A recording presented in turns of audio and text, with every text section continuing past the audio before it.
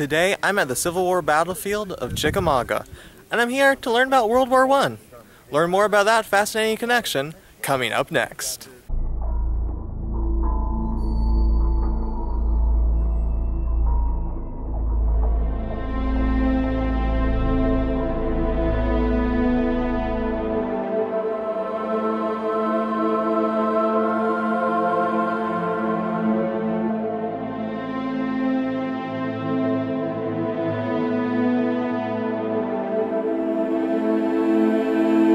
Are these like bags of tents? This is all the personal gear that the soldier would carry. Personal gear. What the standard Army issue gear was for the soldiers. Backpack that you have on your shoulders.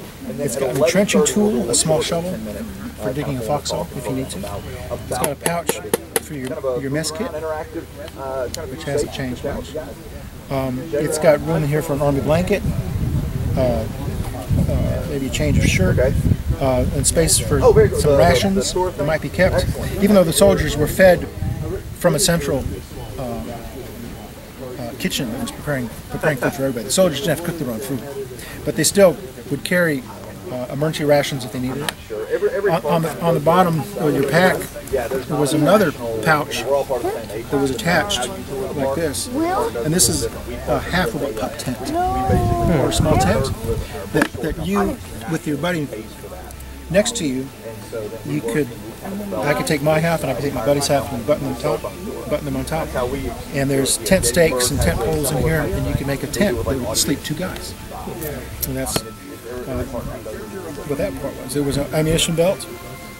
You could carry 100 rounds of ammunition, along with a metal canteen and a small first aid dressing in case you needed it. Then, of course, all your other personal hygiene stuff, your toothbrush, your shaving kit.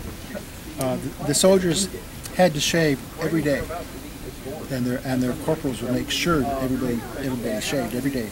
So you didn't see any beards in World War I. Really, I shouldn't even have my mustache. If I was in France, even my mustache right. Why would you have to be clean shaven? Why was that such an important deal? Because it's kind of hard when you're camping outside, particularly if you're camping in a cold, wet, muddy place, and you've got to shave every day. That's kind of a hassle. Well, during that war, poison gas was used. The Germans started using it first, and then the Allies quickly followed suit. So poison gas was a common feature of that war, and the men had to stay protected against the poison gas that was in the air if a shell had gone off. So everybody was issued gas masks, and this is the style that the American Army used. And if I was close to the front, I'd have to wear this on my chest, this close to my face, so that I could have my mask put on my face within 7 seconds of hearing the alarm, because the poison gas was deadly. And in order for this mask to fit closely to your face, you can't have any facial hair, or else poison gas might sneak in underneath that. So you had to be clean shaven for that mask to fit. You could button it together, and you'd have that shelter tent. There's also tent stakes and collapsible tent pole in there as well.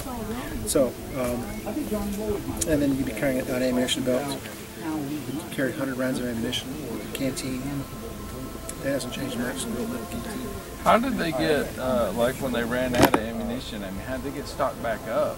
Was there just somebody that had ammunition that just followed Exactly, yeah, around there were, you know, for every man that's in combat, there's a whole line of guys supporting him. And, yeah, in a really heavy firefight, that could be a problem. But there were mechanisms for getting the guys on line resupplied. Exactly. Okay. Most of their food was cooked behind the lines and brought up to them already fixed. Okay. It wasn't always warm. You're right. But it was food, It was food. So it's not like they had like they were making campfires individually. So this was by 1970 to 1980, it was a pretty mechanized industrial war. I bet.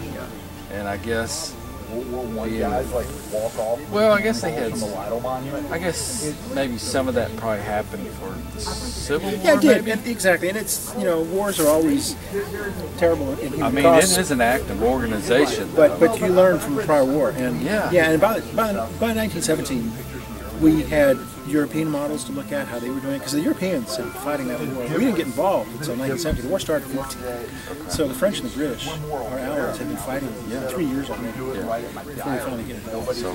So we had a lot. And they sent, even here in Chickamauga, there were French, Canadian, and British liaison officers to help us get our Army trained. Because when we entered the war, Congress declared war April 7, 1917. Our Army was 300,000 men, compared to what France and Britain had, where they had millions. So it took us a year to get our Army built up to the point that we could even have an effective fighting force in France. So that's what was going on here, was getting all this training and experience down so that when we finally sent men to France, they need the latest. Were there other training areas around the United States? All over the United States, and that's why they were grabbing any land they could find around. Sure. In Georgia, in addition to the one here, there was a camp in Macon, there was a camp in Atlanta, there was a camp in Augusta, and the American South had a lot of these camps because our climate was moderate, and you could do training more year-round down here. So most of the training camps were established in southern states. But it took General Pershing in command of the Army. He said, I'm going to need at least 1 million combat troops to start fighting effectively. So that took a long time to get trained and to get them to France. Because the only way to get to France is by troop ship. The government commandeered ocean liners, passenger liners, they commandeered everything to convert into ships to get supplies and material and men. And the best the Navy ever did was they landed 10,000 men in one day. Well, if you need an army of 1 million men, how long is it going to take? And it's not just the combat guys, it's all support troops. So it was about 2 million men that had to go to France. And even if you did it 10,000 a day, that's 200 days. Just a lot of work. Just getting them to France. That is a lot of work. And at the end of the war, how long does it take to get those guys home? The same amount of time.